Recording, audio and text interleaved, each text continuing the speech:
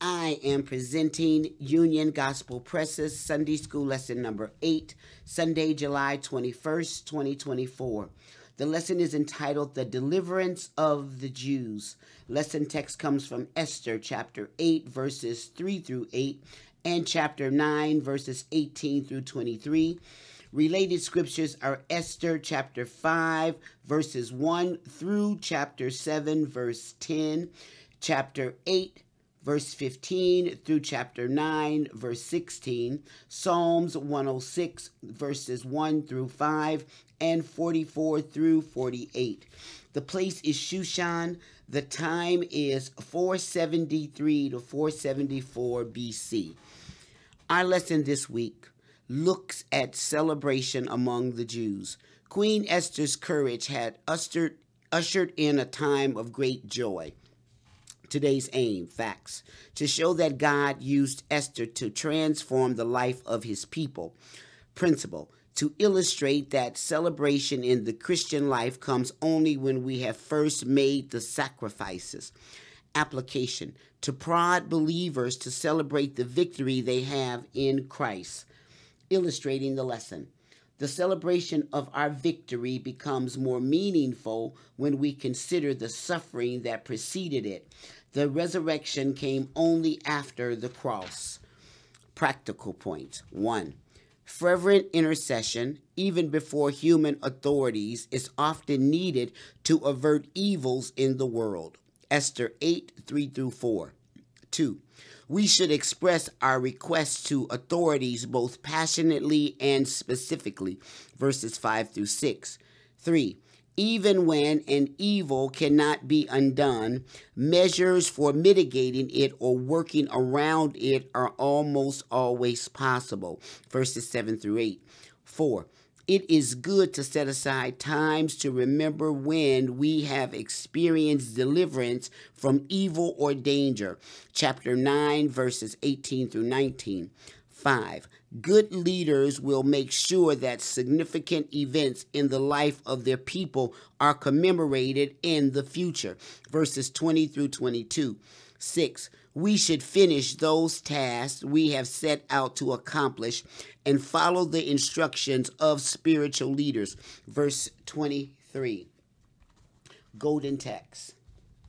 Therefore, the Jews of the villages that dwelt in the unwalled towns made the 14th day of the month Adar a day of gladness and feasting, and a good day, and of sending portions one to another. Esther 9:19. Today we have two lesson outlines. The first is Esther's petition, Esther 8, 3 through 8. The second is the Jews' joy, Esther 9, 18 through 23. Introduction. Our lesson begins with the Jews' very existence being threatened by their enemies. Esther needed to urge the king to stop the oncoming slaughter of her people, for she had been raised to her position for such a time as this. Esther 4:14. Her own life was at risk, however, for if she were to enter the king's presence uninvited, she could be summarily executed. Bravely she entered, and the king extended his golden scepter, signifying that she was welcome to speak. A college singing group had its annual tour scheduled well in advance. One of its members, however, was told by a new boss at his work that he could not get the time off to tour. Everyone prayed for a change of heart. As the group loaded the vans, at the last minute, the key member arrived with permission from his boss to go on the tour. Esther's petition, Esther 8:3. And Esther spake yet again before the king, and fell down at his feet, and besought him with tears to put away the mischief of Haman the Agagite, and his device that he had devised against the Jews. Verse 4. Then the king held out the golden scepter toward Esther. So Esther arose and stood before the king. Verse 5. And said, if it please the king, and if I have found favor in his sight, and the thing seem right before the king, and I be pleasing in his eyes, let it be written to reverse the letters devised by Haman, the son of Hammedatha, the Agagite, which he wrote to destroy the Jews which are in all the king's provinces. Verse 6. For how can I endure to see evil that shall come unto my people, or how can I endure to see the destruction of my kindred? Verse 7. Then the king Ahasuerus said unto Esther the queen and to Mordecai the Jew, Behold, I have given Esther the house of Haman, and him they have hanged upon the gallows, because he laid his hand upon the Jews. Verse 8. Write ye also for the Jews, as it liketh you, in the king's name, and seal it with the king's ring, for the writing which is written in the king's name and sealed with the king's ring may no man reverse. Appearance, Esther 8, 3-4. This was Esther's second appearance before King Ahasuerus. This is the Persian king, otherwise known as Xerxes, without being invited. Previously, when asked by the king what she wanted, she had invited him and Haman to a dinner. At the dinner, the king asked again what she wanted, and she invited the two to a second banquet, promising to share her request at that time. We might wonder why the delay until we read what took place between those two dinners. In that span of time, Haman made special plans to kill Mordecai by hanging him on the gallows, chapter 5. Also, during that time, King Ahasuerus had a bad case of insomnia the night before Haman was going to request permission to have Mordecai killed. Once again, the sovereign hand of God was present. For during the king's insomnia, he had some historical records read and found out that Mordecai had once saved his life. When he asked how Mordecai had been rewarded, the king was told that nothing had ever been done for him. Upon Haman's arrival, the king asked him what could be done to honor someone the king wanted honored. Chapter 6, verses 1-6. Pride led Haman to wrongfully assume he was the one the king wanted to honor. It was only after he had detailed a grand plan that he found out that the honoree was the hated Mordecai. When the king told Haman to do the honoring, he experienced a dramatic reversal of fortunes, verses 7-11. It is clear that these events saved Mordecai from death.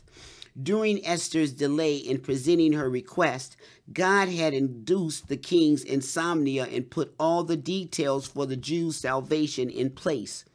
Esther soon exposed Haman's plot, and he was hanged on the gallows he prepared for Mordecai, chapter 7. The problem was that Haman's decree against the Jews, chapter 3, verses 13-14, was still in effect and would be carried out unless something could be done to stop it. For the law was irrevocable. Thus, we find Esther again in the presence of the king, pleading for her people. She approached the throne in tears, fell at the king's feet, and begged for his help. He again extended the scepter, allowing her to stand and present her request. Appeal, Esther 8, 5-6. By this time, Esther was given more respected by the king than previously, and Mordecai had been advanced in his kingdom. Nevertheless, none of this nullified the decree Haman had sealed with the signet ring of the king, chapter 3, verses 10-12. We understand the irrevocability of the decree from a statement in the book of Daniel. When Daniel's enemies wanted to get rid of him, they went to King Darius and suggested he establish a law that would force everyone to forego petitions to any gods other than the king. They concluded their request by saying, "Now, O king, establish the decree and sign the writing that it be not changed according to the law of the Medes and Persians, which altereth not." Daniel 6:8. In verses 12 and 15, the same principle is mentioned again. A sealed Persian law could not be altered or annulled. It had to be carried out, and there was no possible exception available. For Esther, Mordecai, and the Jews in Ahasuerus' kingdom, there was no hope of having Haman's decree overwritten. Esther and Mordecai understood that Haman's edict could not be overturned, but she seemed to have no other choice but to ask the king to protect her people from genocide. Esther couched her request in reminders that the king had a moral sense of right and wrong and that he had good feelings toward her. Notice these phrases: "If it please the king, and if I have found favor in his sight, and the thing seem right before the king, and I be pleasing in his eyes." Esther 8:5. She then specifically requested that the king override in writing the decree established by Haman to kill the Jews. Esther then ended her plea with a statement filled with emotion. "How can I endure to see the evil that shall come unto my people? Or how can I endure to see the destruction of my kindred?" Verse 6. It is important to realize, however, that Esther did not rely on emotions alone. She had tactfully referred to the decree as Haman's rather than the king's, revealing some diplomatic abilities. At the same time, the king could not help seeing the hurt in her heart as she poured herself out on behalf of her people. Answer: Esther 8:7-8. When Haman had been revealed as the one who had plotted the destruction of Esther's people, the king had become furious. 7:7. As soon as he was told about the gallows prepared for Mordecai, he ordered Haman to be hanged on it instead. Verses 9-10. When Esther disclosed her relationship with Mordecai, he gave Mordecai all the authority Haman had possessed. He gave Esther all of Haman's property, and she put Mordecai in charge of it. Chapter 8, verses 1-2. In his response, Ahasuerus reminded Esther of this change. At some point, Mordecai had been called into the presence of the king to meet with him and Esther, for both were addressed at this time. The king reviewed the facts, noting that Haman's property had been given to Esther and that Haman had been executed for plotting the genocide of the Jews. So far, this was nothing new, and it did not directly address what Esther had requested. Verse 7. What the king was telling them, though, was that Mordecai now had the same power Haman had once had and could use it to his own advantage. The initial decree could not be revoked, but another could be written to offset it. He then gave them permission not only to write whatever decree they wanted, but also to do it in his name and seal it with his signet ring, which he had already given to Mordecai. 8:2. Mordecai already had the permission, but the king was reminding him that he could now feel free to use this new authority. In following this procedure, Mordecai would also have an effective decree that could not be changed or revoked. He proceeded to have a decree written that would allow the Jews to gather together to defend themselves against the attacks of the Persians. Verse 11. They were specifically told they could annihilate any forces that attacked them. They did not have to spare any women or children, and they could plunder the possessions of the Persians. Copies of the decree were immediately sent to all the provinces. The Jews' joy. Verse 9, chapter 18. But the Jews that were at Shushan assembled together on the 13th day, therefore, And on the 14th thereof, and on the 15th day of the same they rested, and made it a day of feasting and gladness. Verse 19. Therefore the Jews of the villages that dwelled in the unwalled towns made the 14th day of the month Adar a day of gladness and feasting, and a good day, and of sending portions one to another. Verse 20. And Mordecai wrote these things and sent letters unto all the Jews that were in all the provinces of the king Ahasuerus, both nigh and far. Verse 21. To establish this among them, that they should keep the 14th day of the month Adar, and the 15th day of the same yearly. Verse 22. As the days wherein the Jews rested from their enemies, and the month which was turned unto them from sorrow to joy, and from mourning into a good day, that they should make them days of feasting and joy, and of sending portions one to another, and gifts to the poor. Verse 23. And the Jews undertook to do as they had begun, and as Mordecai had written unto them. Celebration, Esther, chapter 9, verses 18 through 19. The day finally came for Haman's decree to be carried out. The forces that had hoped for great success in getting rid of the Jews, verse 1, met determined opposition and great defeat. Throughout the entire empire, the Jews gathered together and successfully defended themselves to the point that they were soon mightily feared, verse 2. In a completely surprising turn of events, the governmental officials sided with the Jews and helped them in their defense. Verse 3. That day, 500 Persian men in Shushan died, along with the 10 sons of Haman. Verse 12.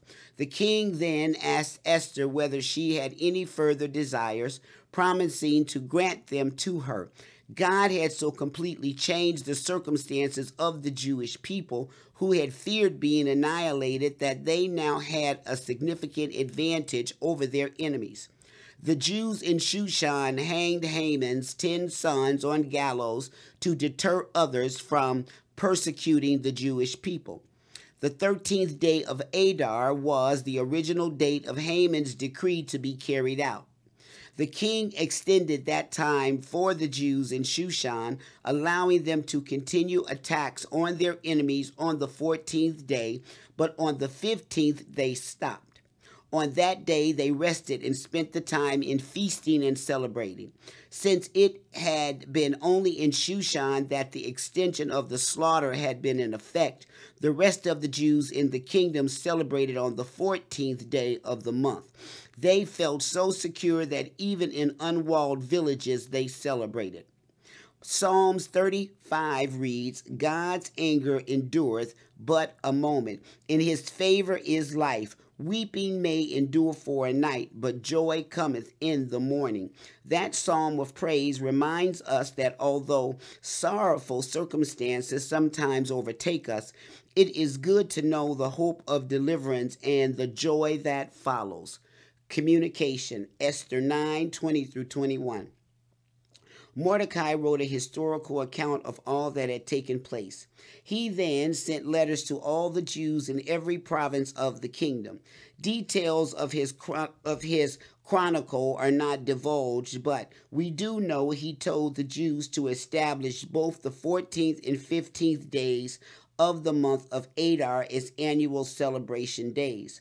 This newly established Jewish feast became known as the Feast of Purim, named after the word for a lot cast to determine the onslaught of Haman's genocide of the Jews. See chapter 3, verses 5 through 7.